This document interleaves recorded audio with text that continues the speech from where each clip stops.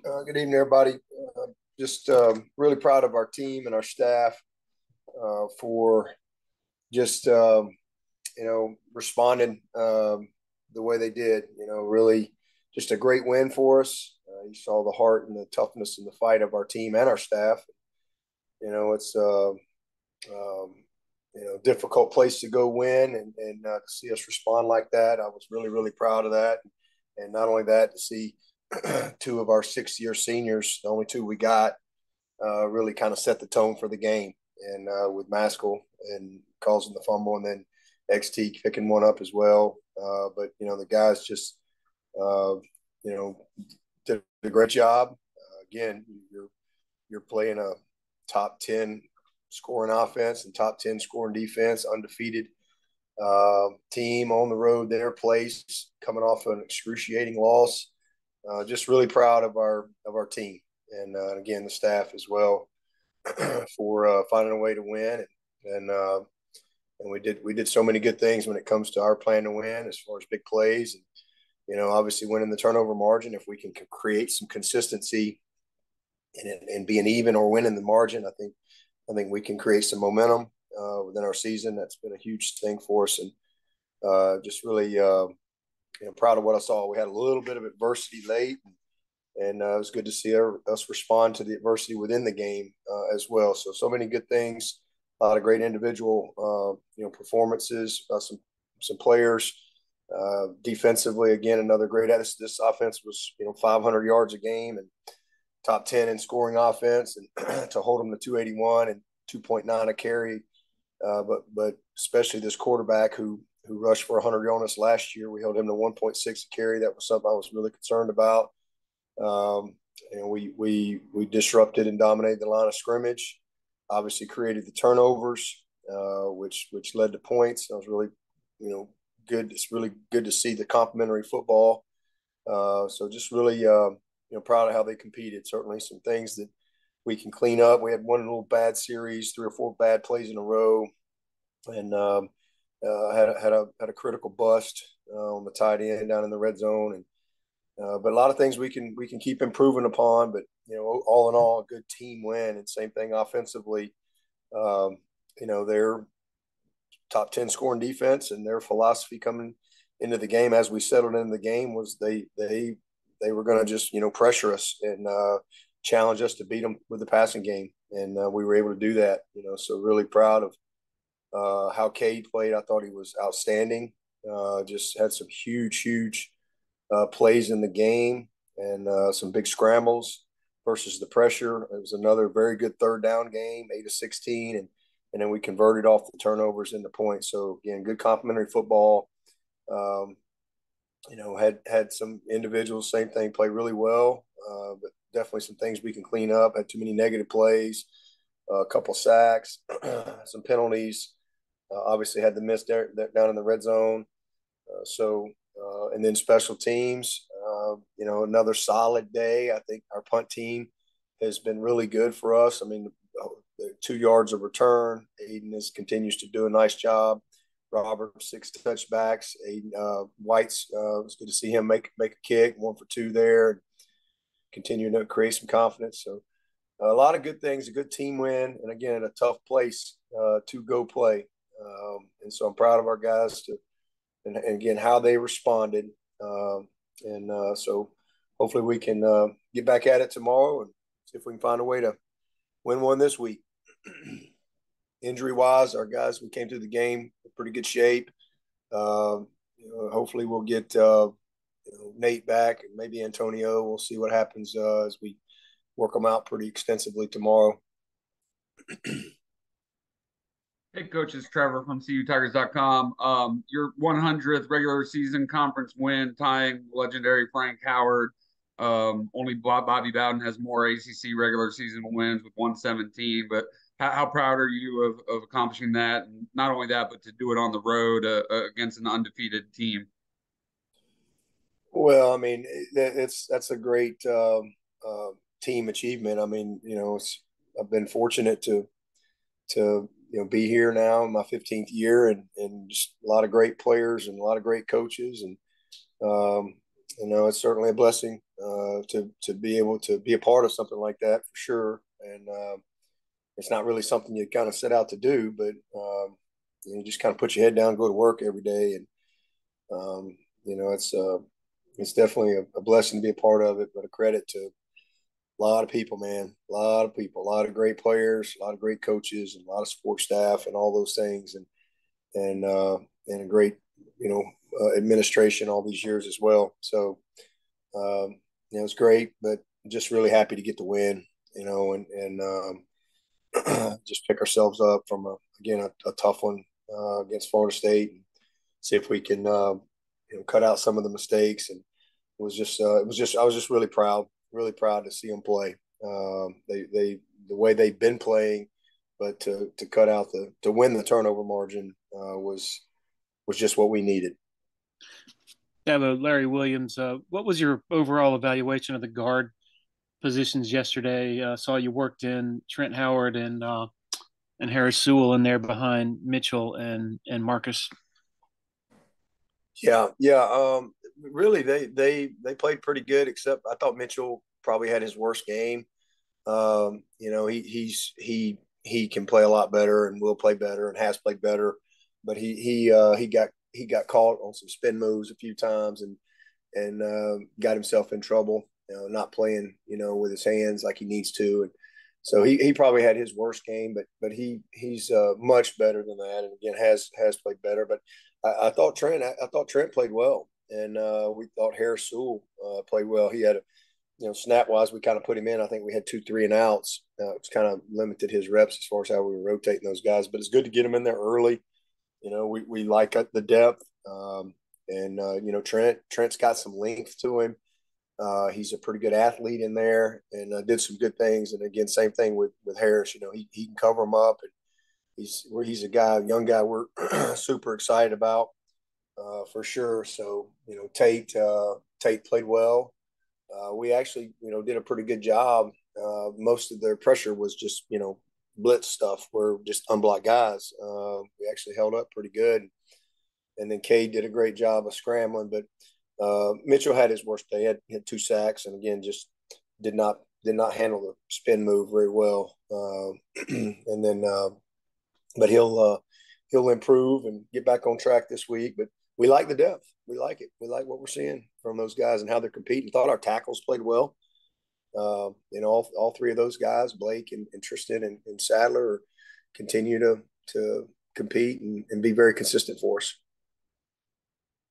Hey, Coach, it's David Hood. Kind of piggybacking off of that, just in person, it looked like maybe there were some struggles early in the run blocking. Pass pro, pretty good, but run blocking, was that more what Syracuse was doing, or do you think it just kind of took a little bit of time there to get them going?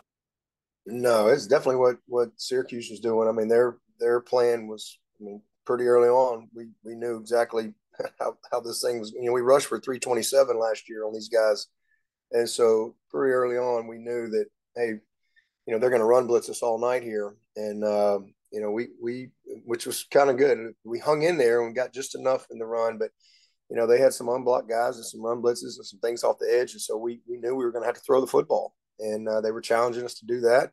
And we did. We hit some big plays down the field. We attacked. We hit a couple of big double moves. But I think that was their mindset. I think that became pretty apparent. But I watching the tape, I actually felt really good about how we did outside of just a few plays here or there. We most of the issues were again just some unblocked guys that even on the pass stuff, a couple of the scrambles, the touchdown Stellato was a corner catch. We got it protected perfect, but you can't block everybody, and they played a good bit of cover zero on us, and we're bringing more than we could pick up, and again challenging us to make some plays, and we did. We hit a couple big screens, we hit some plays down the field, we attacked and got some PIs, and then Cade made them pay with his legs. He was able to create some big plays running for first, but also throwing for him none bigger than the corner cat. He made the guy miss. He saw it, avoided him, and threw the touchdown to Stellato. So it was it was definitely, I think, an effort on their part to try to mitigate our run game and see if we could beat them throwing it. Hey, Coach, it's Trevor again. That was a nice little play to Stellato before halftime. He got out of bounds to stop the clock with 3 seconds left, get you a little closer for Whites. I know you missed the kick, but got to be pleased with your clock management there and winning the middle late. Yeah, that was a very good drive. It was an excellent drive and good clock management to give ourselves a chance. We knew we'd have to maybe pop a big one to have a chance for a touchdown, but we definitely wanted to have a shot at a field goal. And really good by Stellato. We had a timeout, so we didn't think we'd gotten the timeout for sure, but a great effort on his part to just have good awareness and get the ball out of bounds. Dabo, this is Chapel with the State. What's your evaluation of Adam Randall so far this season? Inconsistent. Kind of inconsistent would be my biggest thing right now, and still trying to. He hasn't had quite as much opportunity, so some of it's not his fault, but just a little inconsistent, and just got to get him to cut it loose. I mean, this kid is a great talent, and a great player, and just need a little bit more consistency, from him in a couple areas. This is Larry again, continuing on that theme. I think I remember Garrett saying at his last visit with us on Randall that he was trying to get him to maybe play faster. Just curious for your maybe more insight into that.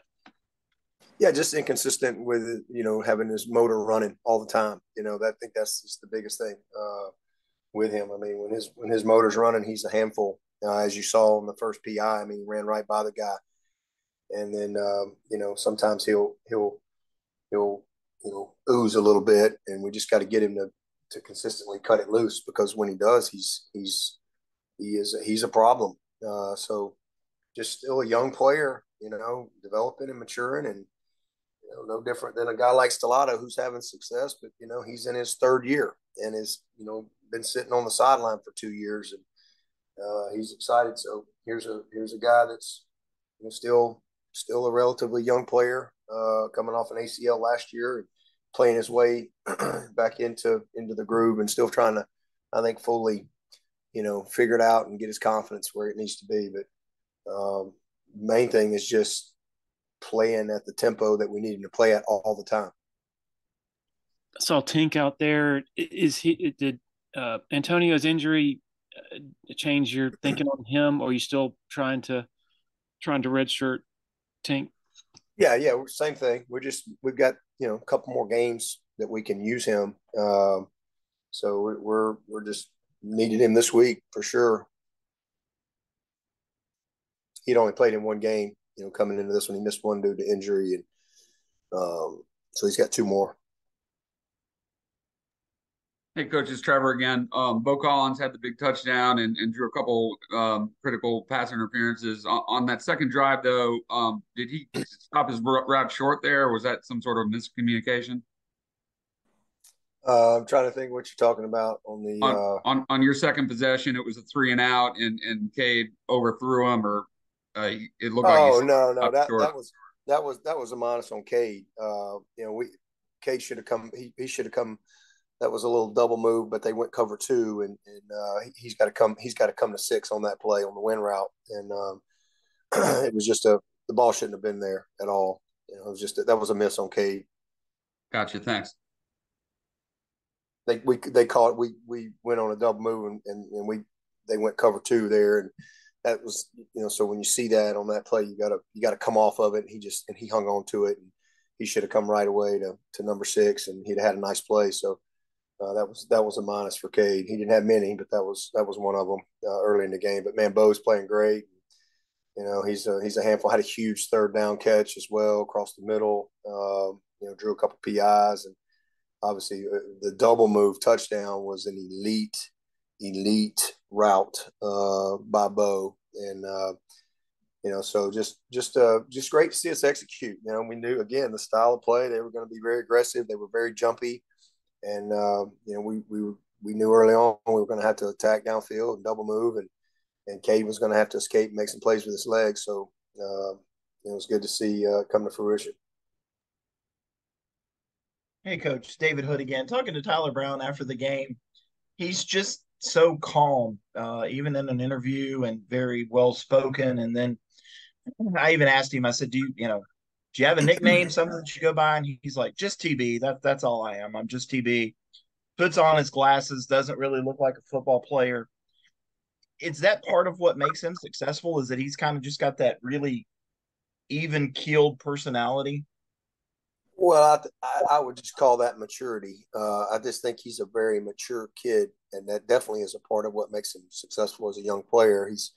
He's just got a level of maturity that you don't see in many freshmen, and I think that's just who he is, how he's been raised, and that's. I mean, we've had a lot of really, really, really talented players, but the maturity doesn't quite. It's not quite where the talent is just yet, and he's a guy that's just one of the more mature freshmen we've had, and you never know till you start coaching a guy, where they are and how they're going to translate, the meeting room and all that goes into it to the practice field, to the game field, et cetera, et cetera.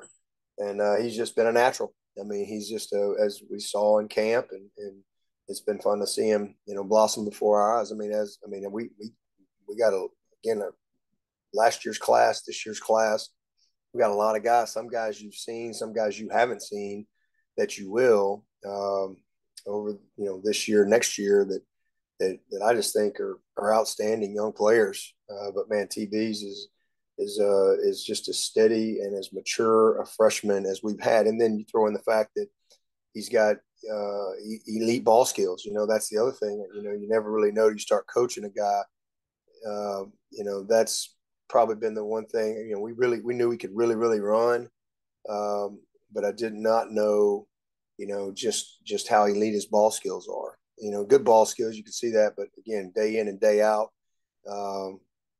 where you seeing him every single day. He plays with a lot. He's not a tall kid, but he plays really long. He plays with a lot of extension.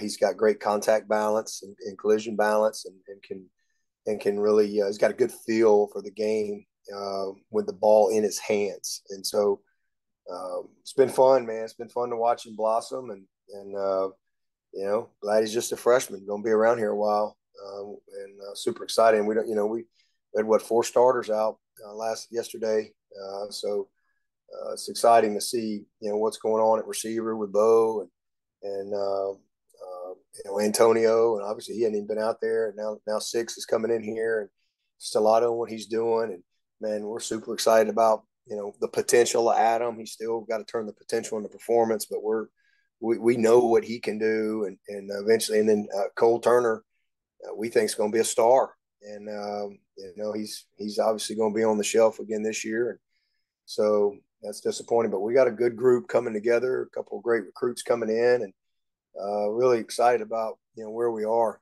with that room and at quarterback. We're super excited about obviously Cade and what you're seeing from him, and CV, where he's getting better every day. He's learning, he's growing, he's redshirting, and so we like our roster, but that room there's a lot to be encouraged about what we got on the team right now, and we're playing Ronan, and hopefully as the year goes, you'll see him get a little opportunity as well, and then we're trying to hold Noble, who physically is super, super gifted, but he's one that just needed to mature a little bit, from